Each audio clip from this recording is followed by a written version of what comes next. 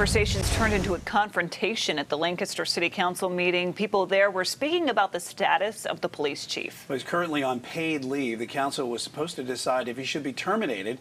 Fox 46 South Carolina Bureau Chief Shakira Speaks has the latest from Lancaster tonight.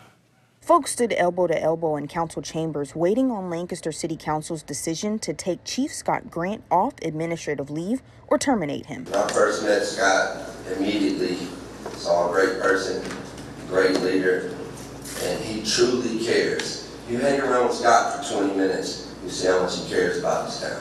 He goes the extra mile for anybody.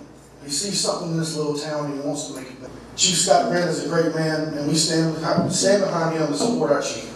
But not everybody felt the same way. I don't see how we, as citizens and as a city council, allow Chief Grant to still be the chief of this city. I look at these faces and I see Ku Klux Klan. And tensions flared, causing the chambers to be cleared.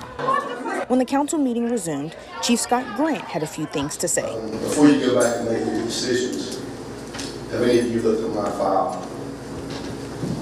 It's pretty thick after 22, 23 years here.